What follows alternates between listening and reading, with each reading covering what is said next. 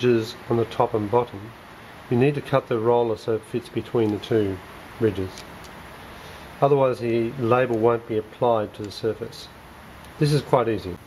Okay, so simply cut the roller to fit in the groove.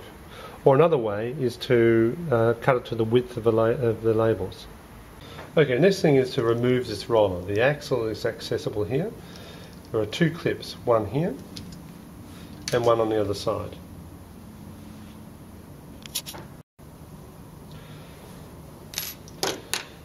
The gap sensor back here, remove the knob, screw it into the shaft or just spin the roller and pull the shaft out of the machine.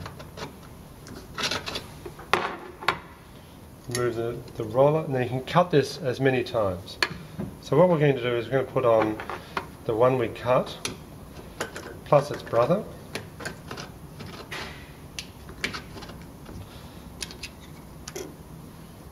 This is not able to be done on any other labelling machine, to my knowledge. So this roller here needs to be cut and the O-rings need to be removed. So move this away, position the roller so that the blue roller fits in the group between the ridge here and the ridge here, but also remove the O-rings that are touching the bigger diameters simply by rolling the offending O-ring away.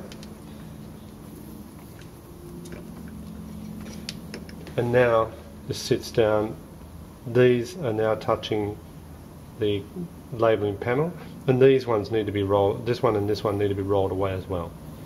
So we can see the blue roller behind is not touching the bigger diameters, and we've rolled the O-rings away from the higher points. This is adjusted down to be the correct distance, and then you have perfect labelling. So to change over to a bigger bottle, simply run your O-rings,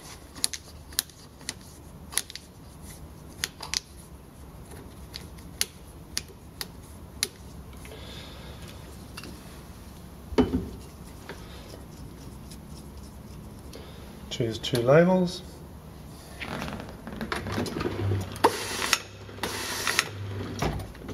and we're done.